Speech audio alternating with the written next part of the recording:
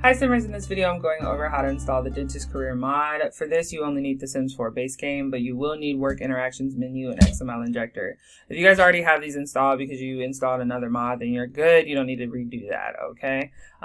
Just to keep in mind that you guys are aware of this, if you guys do want to win a free pack of your choosing, definitely go over to the I Am Simplicity Sim YouTube channel. There, sub, and head over to Twitch. Follow me there and attend one of our Tuesday, Saturday streams. Make sure you comment. That's the only way I know you were there, and I can enter you in the raffle. Of course, the more streams you attend, the higher chance you have at winning, because your name will be entered multiple times, okay?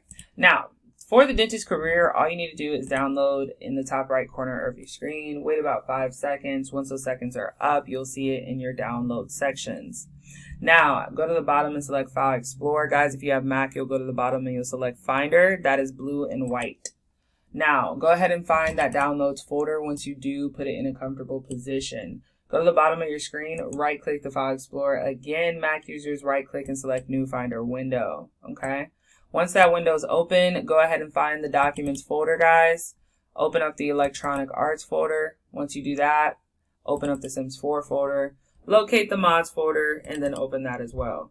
Once you do that, go back to the download folder as well. Right click and select extract all, then extract. Guys, if you have Mac, you'll right click and select open, or you'll double click and it'll open in a blue folder. If you guys have extractor apps, then you don't have a zip file. Your zip file is already open. So all you have to do is get the page that's inside of that app and paste it into your mods folder. All right.